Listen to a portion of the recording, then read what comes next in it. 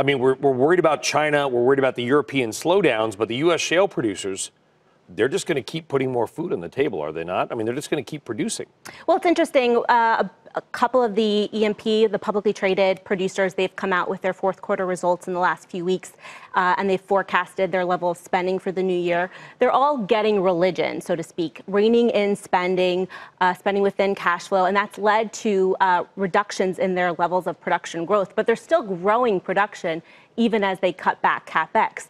I think one area that's really underappreciated by the market is the role of the private producers. We tend to focus on the publicly traded companies. Yeah. They get a lot of coverage, but the private producers accounted for over half of the growth in the rig count last year, over 30% of the new well permits, and they don't have the same calculus about drilling because they're not answerable to public shareholders that want to see profitability. So growth is a bit more of a driver for them, and that's been continuing this shale growth going forward. We talked about it on Friday on the program very briefly in our RBI. Not a lot of people are talking about it, but there's a bill going through Congress. It's called the basically No Oil Production and it's NOPEC. Basically, it's a bill in Congress to try to make OPEC effectively illegal, and the penalty would be we're going to seize assets in the U.S. if you're part of a cartel.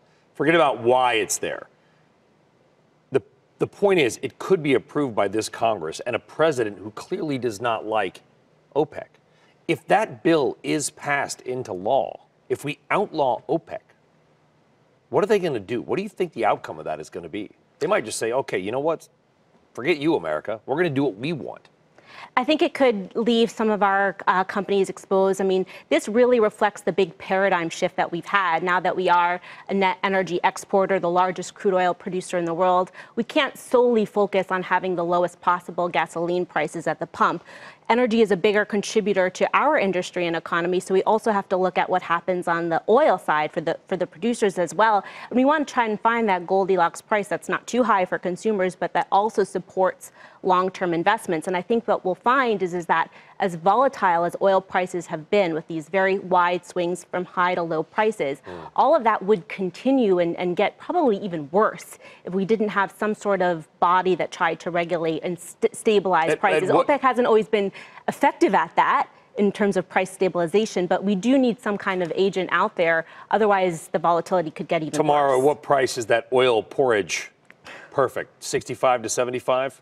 I think that's too high. Yeah. Oh, you do? I think that's too much. That too much supply is going to come online from that, and that will crater prices in the long term. I also think that in some parts of the world, it starts to hit to demand destruction levels.